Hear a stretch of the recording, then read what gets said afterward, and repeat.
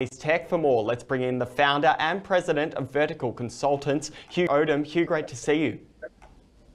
Nice to see you as well. How much of a security risk is Huawei, and are these bans really necessary?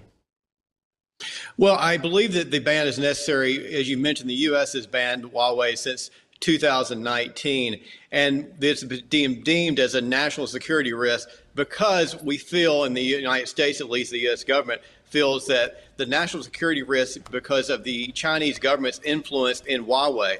And with all the information being passed through the 5G equipment, which Huawei is the largest manufacturer of 5G equipment in the world, that opens up what could be a trap door for information for over 150 million people to have their information taken by Huawei and passed on to the Chinese government. So it is a big open door, kind of a Trojan horse for people to be using if they're using Huawei equipment, either on cell towers or other equipment.